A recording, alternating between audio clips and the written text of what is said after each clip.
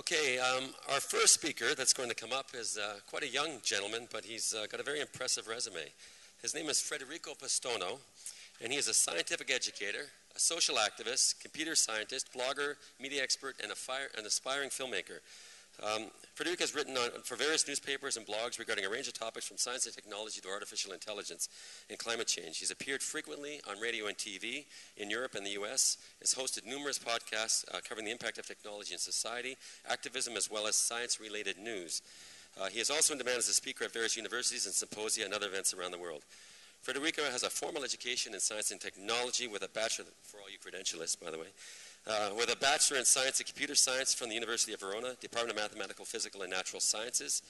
He's continued his studies by following courses at Stanford University on artificial intelligence, machine learning, as well as many other subjects. And I think what's most impressive for me, anyways, was in 2012, Federico was accepted to the Graduate Studies Program at the Singular University NASA Ames Research Center in Silicon Valley. A unique interdisciplinary, what's that big word? Why don't you have to put a big word in there? Interdisciplinary, international, and intercultural experience, whose aim is to assemble, educate, and inspire a cadre of leaders who strive to understand and facilitate the development of exponentially advancing technologies and aptly focus and guide those tools to address humanity's grand challenges. How's this grand challenge just getting through that? Anyways, without further ado, Federico, you're on.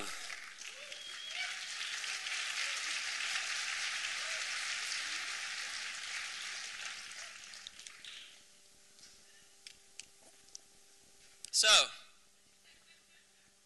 it has come to this. You, me, here. I was just told to make a dramatic entrance. So.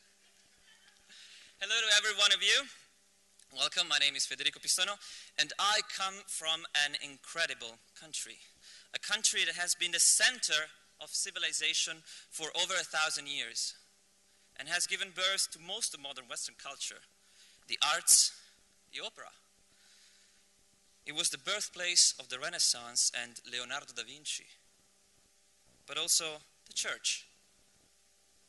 Banks, the fractional reserve system, massive organized crime, fascism. We elected 5 times a Freemason who is under investigation for several criminal activities and has been accused of mafia collusion, money laundering, tax fraud, underage prostitution, and we just replaced him with an unelected man, leading member of the Bilderberg Group, former European chairman of the Trilateral Commission, and international advisor for Goldman Sachs. So let's begin. Who am I? What am I doing here? Some of you might remember me for the radio shows I hosted about collaboration, positive thinking, and automation, and the Science and Reason video series on YouTube. But maybe not. Maybe you know me because I kickstarted a project called Zeitgeist Global Connect, where programmers kind of get together and build a free and open source distribution for activists to use without any knowledge of programming whatsoever, so they can, start up a chapter very easily and just start doing stuff. Or maybe you know me because I gave the initial spark to what is now the central repository of essays, articles, and information about the movement, the TCM blog. So it started out as just an idea, and then shabam! We now have a kick-ass team, and with great people inside, and some of which will speaking to you today. And just recently, as mentioned before, I was accepted at Singularity University, so I'll be spending my whole summer at NASA Ames Research Center in Silicon Valley, and I'll try to solve humanity's biggest challenges together with other great, bright minds from all over the planet. And the projects that will come out of this program will have to improve at least the lives of 1 billion people within the next 10 years. So that's a challenge. Most of you probably know as the founder of the former coordinator of the Italian chapter of the Zeitgeist movement, which I started about 3 years ago, and we've done some pretty cool things since then. We aired clips from the Zeitgeist film series on national TV for 8 weeks straight. We did strict activism, screenings, and free hugs, flash mobs, and all the good stuff I'm sure you're familiar with. Yeah, even the police joined in. It was kind of nice. It was kind of nice. So just recently, though, we did something different. We organized a symposium where we opened up to other organizations and sustainability advocacy groups. We had a lineup of some 15 speakers, and it all went beautifully. We spent a day together, ate lunch together, we discussed, we had dinner together, we started all sorts of collaborations. It was wonderful. This is, I think, our next step of evolution as a movement. You know, it's great to have these dedicated days like this one, where we kind of see what we have accomplished as a movement and who we are. But I think we can't just keep talking to ourselves.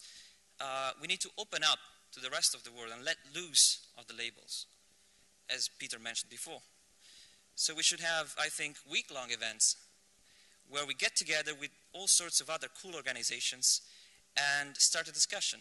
So I hope to see in the near future more of these events happening worldwide. Now, enough of that. Let's get to the point. What am I doing here? I am here to tell you that robots will steal your job.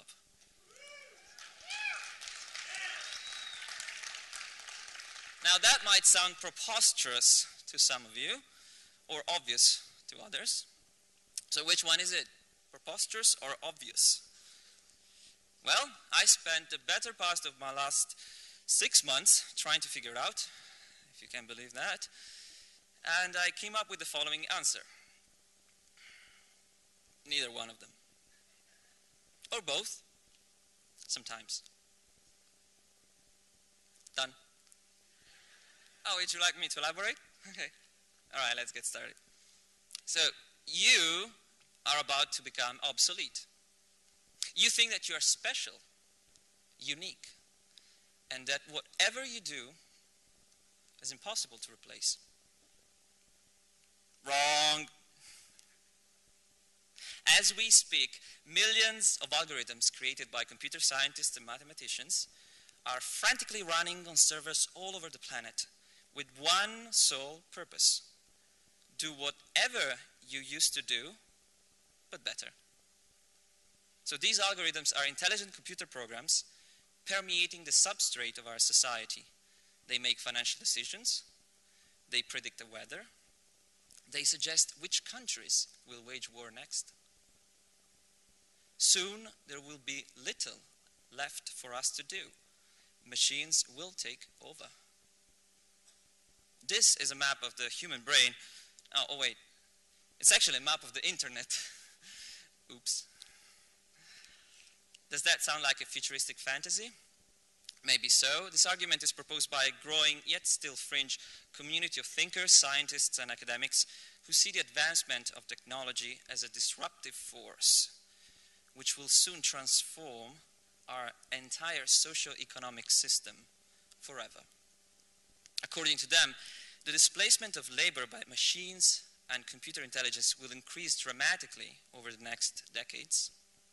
And these changes will be so drastic that, and so quick, that the market will not be able to abide in creating new opportunities for workers who just lost their job, making unemployment not just part of a cycle, but structural in nature and chronically irreversible. It will be the end of work as we know it.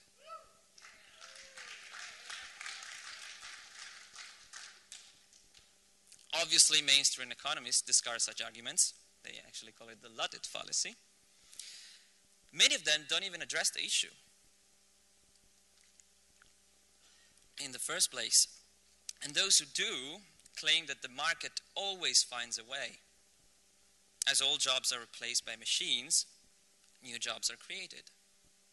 Thanks to the ingenuity of the human mind and the need for constant growth, market always finds a way, especially in this ever-connected and globalized mass market we live in today.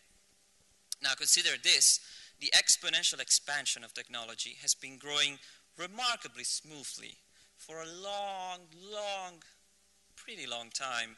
I'm not talking about Moore's law, which states that the number of circuits, well, the number of transistors that can be placed in integrated circuit doubles approximately every 2 years. So integrated circuits actually are just a tiny fraction of the whole spectrum of change that pervades technological advancement.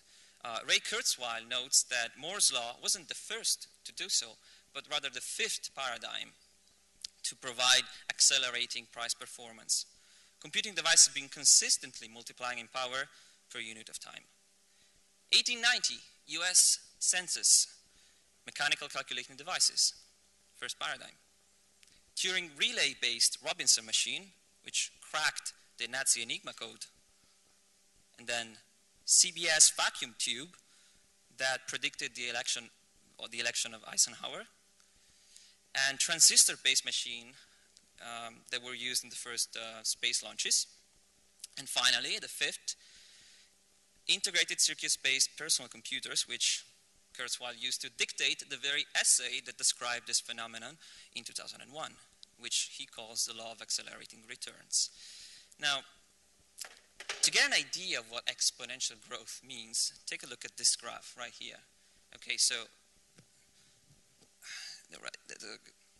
this is technological capability, that's time.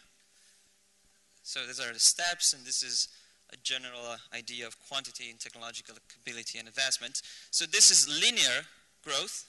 You go 1, 2, 3, 4, 5. So if this extended to 30, I didn't make to 30 because you'll understand why in a second. But if you count from 1 to 30 steps linearly, it's 1, 2, 3, 4, 5, you get to 30. If you do it exponentially, 2, 4, 8, 16, what do you get? 1 billion. 30, 1 billion. That's a big difference. I use this example all the time when I give talks around universities. Now imagine this water bottle. Okay, instead of water being inside, imagine it's a cup or a petri dish or something, and you put bacteria inside to reproduce, and you give them food so they can, multiply. Now, you know that in 60 minutes, it fills up the bottle, the whole thing. And every minute, they double in size. So it takes 60 minutes to full the bottle. Every minute, they double in size. Question is, after 55 minutes, what percentage of the bottle do you think the bacteria? Yeah? Quarter? How much? 50? What? Something else? What? 10? 10%? 200? Now, the answer is 3.125%. It's counterintuitive, I know, and that's because we think linearly, not exponentially. But imagine, 60 minutes is 100%. 59 minutes, 50%. 58 minutes, 25%. And 12.5, and 6 point, and then it goes like that. So we are not used to think exponentially, but that's how technology works. Now, a curve that explodes out of the normal graph looks like a straight line on a logarithmic plot. That's the same curve as before that was like right there. This is a straight line. It's the same curve, it's just changing the y-axis so that instead of having 5, 10, 15, it has 5, 25, 125, 630, and so on. So as you go along, it increases the quantity exponentially.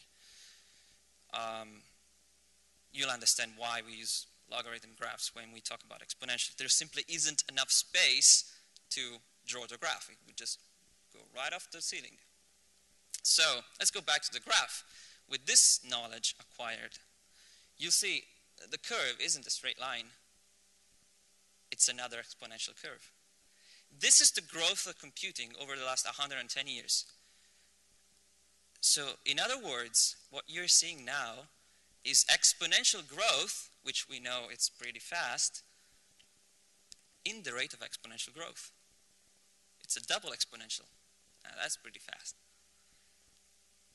Computer speed per unit cost doubled every 3 years between 1910 and 1950, and then it doubled every 2 years between 1950 and 1966, and now it's doubling every year. Computer power isn't simply increasing, it is increasing faster and faster.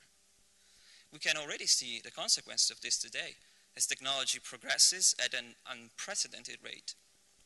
Computers used to cost hundreds of millions of dollars, required huge rooms for storage, cooling, maintenance, a lot of power. I mean, before I was born, computers were like, look at that ginormous thing. It's just, now, they can fit in your pocket.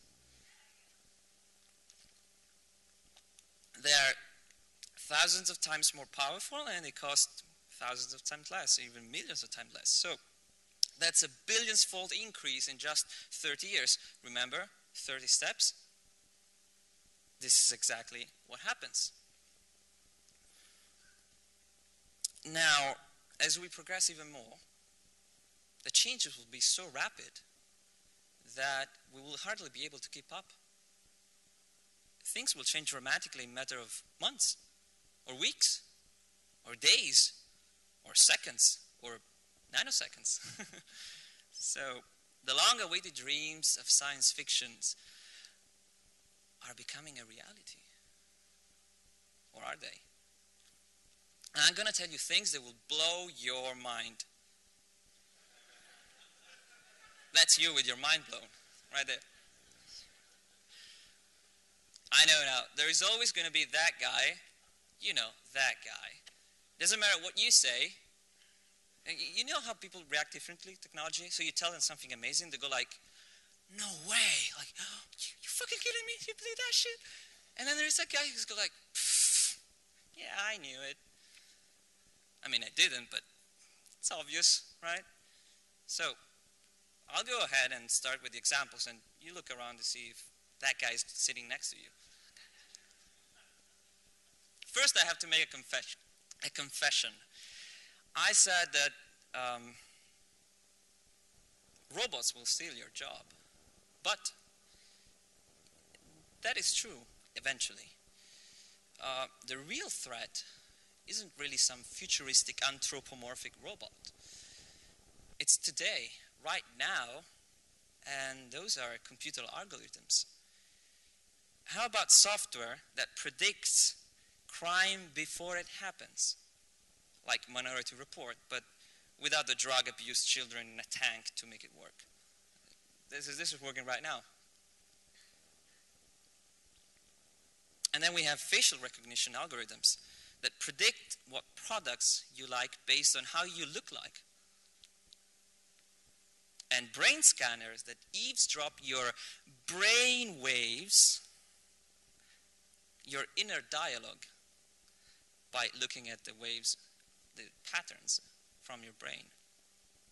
Also, how about a mathematical equation that predicts with an accuracy of over 60% if a song is going to be a hit or not at the charts? Right there. Pretty simple. That's a score. Just plug in the numbers and you know if your song is going to sell or not. Now let's go one step further. How about a robot scientist that can generate its own hypothesis, run experiments to test them, and then make discoveries without any human help? Oh, by the way, these things are taken from some cheap articles from some cheap newspapers. For instance, this is New Scientist, and the original publication is from Science magazine. Even further, genetic algorithms that design and manufacture robots without any human intervention. In fact, MIT researchers have now taken a major step toward the goal of replicating the functions of the human brain by designing a computer chip that mimics how the brain's neurons adapt in response to information. Algorithms are catching up with us, and pretty quickly, I would say. Faster than we can realize. Remember back in 1997 when IBM Steve Blue challenged world's chess player, champion, Garry Kasparov? They said a computer could never, ever beat a human, the best human at chess. They said chess required high intelligence, understanding patterns, and adapt quickly to different situations. Computer can't do that. But it did. Deep Blue won. And what did people say after that? Well, you know, chess doesn't really require intelligence. It's just number crunching. Okay, computers will never beat humans at things that are not mechanical, like language and culture and pop references and things like that. Never. Now, this picture is from IBM's Watson in 2011, destroying the best human players ever at the game of Jeopardy. One that requires, as I understand, because I'm not American, but vast knowledge and understanding and the intricacies and the nuances of the English language, puns, pop culture jokes, all of that. Won, hands down. And what did people say after that? Well, language doesn't really require intelligence. It's just blah, blah, blah. Now, how long before we understand it's just a matter of time? Now, a friend of mine advised me to break the tension a little bit in the middle of my presentation. So I asked him, okay, what do you propose?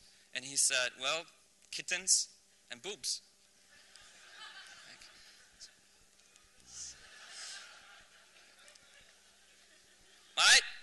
I thought that was kind of cheap, so I went for something different. How about a shark high-fiving a gorilla in front of an explosion? Awesome.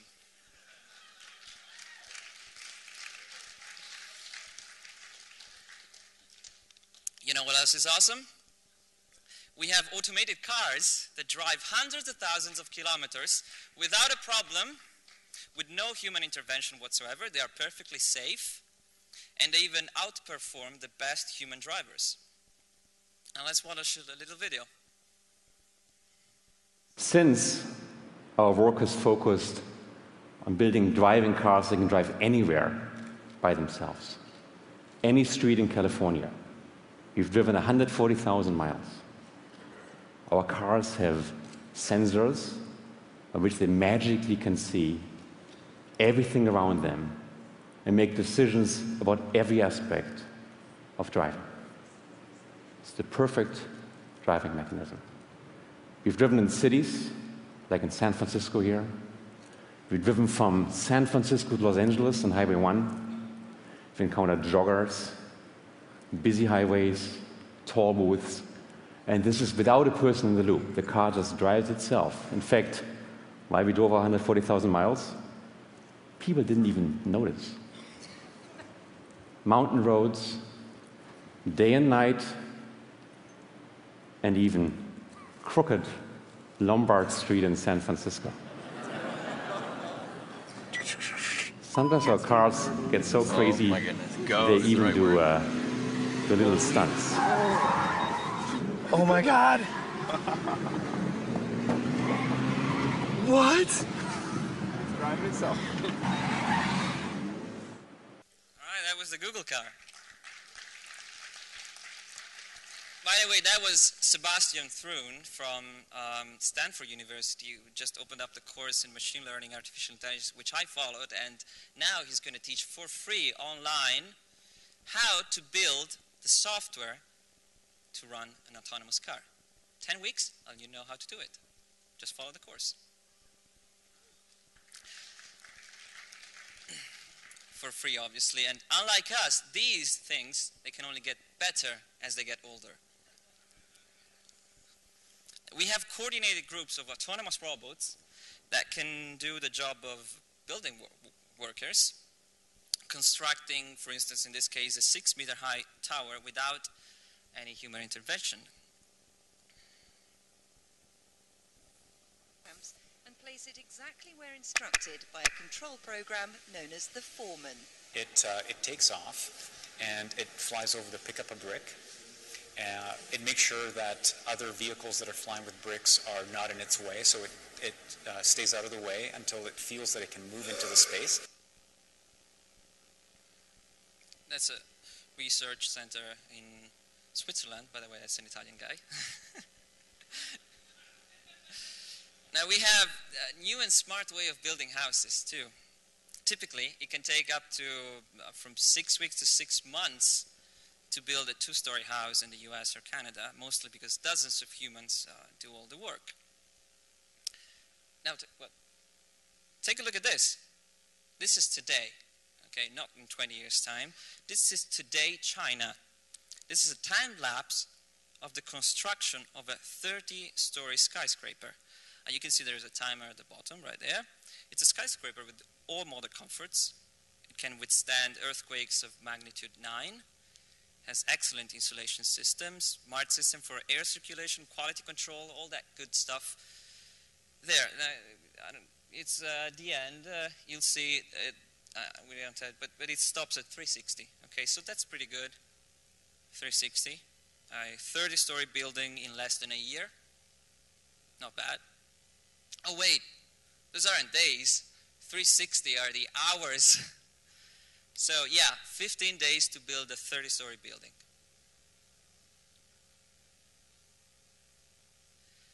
Now, this is what we can do today. Let's have a look at tomorrow, shall we? It is possible that within a decade, contour crafting, see it as a kind of large-scale additive manufacturing, will have become so advanced, it's like one layer after the other, right? That we'll be able to upload a design specification and a massive robot. We just press print on our computer, and this watch this robot as it spits out a concrete house in less than a day. No humans required, except for a couple of supervisors and designers. That's it. You don't think that's possible? Think again. 3D printing is already a billion-dollar industry today. It's growing exponentially. It's going to revolutionize the way we think about manufacturing forever. We can print physical objects ourselves, both as individuals or as part of a research center. And I'm not just talking about toys, tools, simple objects for the house, although they're useful. I'm also talking about prostheses, teeth, even human organs. They actually did a transplant, and it works. And it was in Sweden, and again, the guy was Italian, but they never work in Italy, these guys.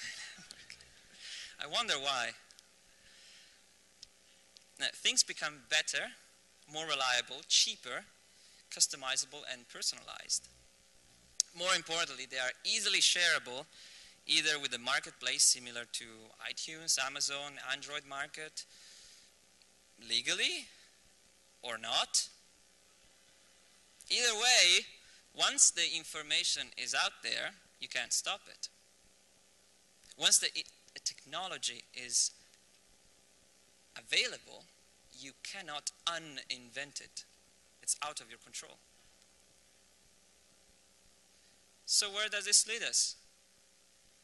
I know some of you techno-skeptics will think this whole thing is just a fad and very little will change.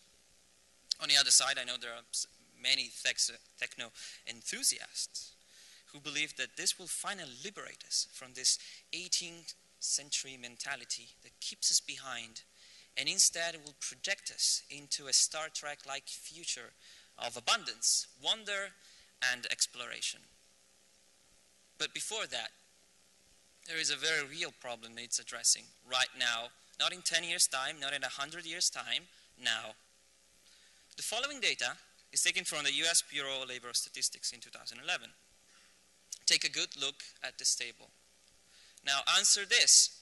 How many types of occupations were created in the last 50 years? There are 7 main occupations listed. There's office and building, construction, builder. They make up 43.88% of the US workforce. How many new types of jobs were introduced because of advances in technology? Not a single one. The reality is that new jobs created by technology employ a very small fraction of people, and they tend to disappear soon after they're created. They require a high level of education, flexibility, intelligence, and entrepreneurship. Most people haven't been trained to be like that. In fact, our entire educational system was created just after the Industrial Revolution, with the idea of creating factory workers, manual jobs, repetitive jobs, not the kind of jobs that the new economy will require. So I have one simple question. What will the millions of middle-aged, unskilled workers do once they are displaced by technology? It's a simple question. I have discussed this with economists, entrepreneurship futurists, academics. Not a single one of them was able to give me a convincing answer. Technology is advancing simply too quickly for the newly unemployed to learn new jobs. In the past, we've seen automation cutting the workforce, but that wasn't really a problem because unskilled workers all gravitated towards other jobs, still pretty unskilled, like, I don't know, Walmart, and which it's easy to find a job there, although it's very unsatisfying, and I don't think it's your life dream to work at Walmart. But if Walmart begins automation, which it will, competitors will have to do the same in order to stay afloat, stay alive in this competitive market. So there will be no coming back for the shopping industry. It is an irreversible process. The jobs replaced will not come back. They're gone. The same will happen for millions of drivers, construction workers, and many others. But having jobs removed, what will people do? So far, nobody has been able to answer that question, and the reason for this, I think, is that there is no answer. Not in this system, not in the way it's designed to work. The displacement of human labor in favor of automation will have a snowball effect on everything. With unemployment level as 30, 40%, which will happen, the economy will collapse. Without a backup plan to adjust to a new paradigm, we can expect the worst. Civil unrest, riots, police brutality, general distress will continue to rise until critical levels are reached, at which point the whole socio-economic system will crumble upon itself like a house of cards. This has negative consequences throughout the whole spectrum of the population. And it's against the interest of everyone on the planet, even among the richest and wealthiest people. Even they don't want that, especially them. So I think if we want to solve this challenging problem of our time, we have to rethink our whole economic and social structure. Rethink our lives, our roles, our purposes, our priorities, and most importantly, our motivations.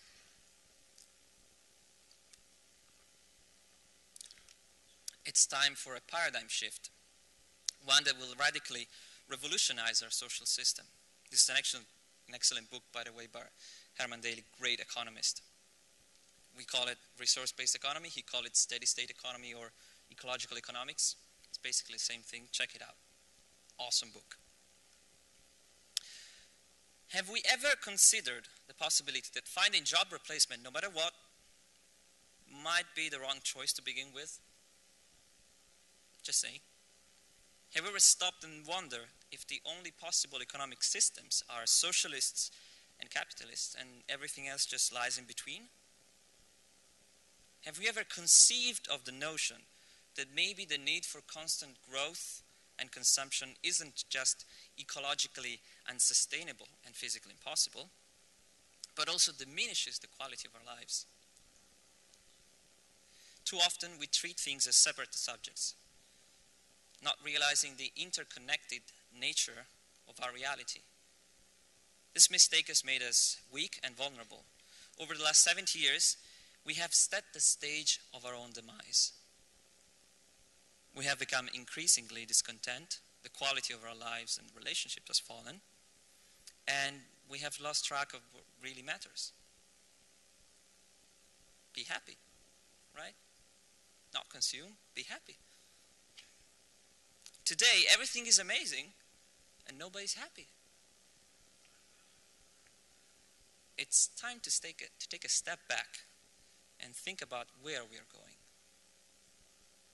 Now, like the great poet once said, time is a bitch. So I can't elaborate on this issue anymore because I'm out of time already. But luckily, I've written a whole book about it.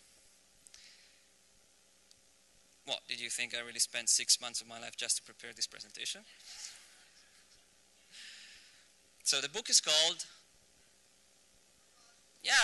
Robots Will Steal Your Job. But that's okay. And the subtitle is How to Survive Economic Collapse and Be Happy.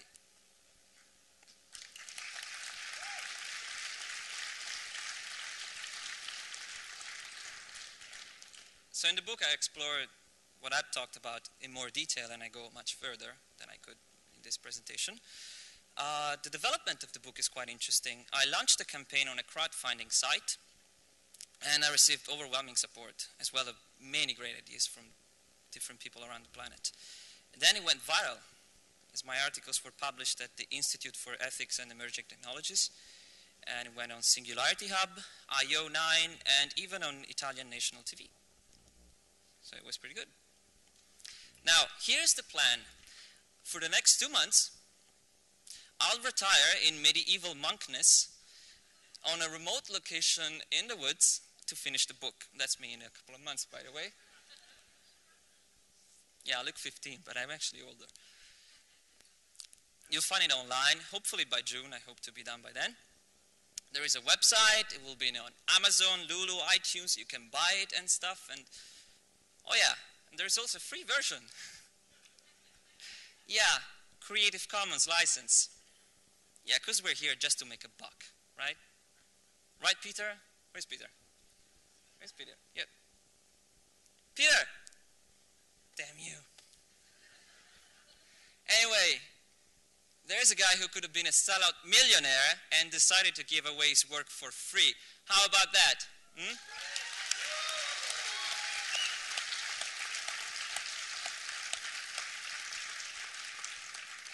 Him, like many others before him, and I suspect many more after.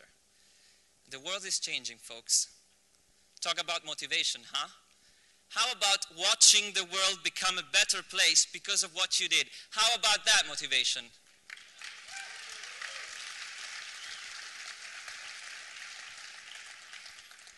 We're all in this together. We might as well enjoy the ride. Thank you.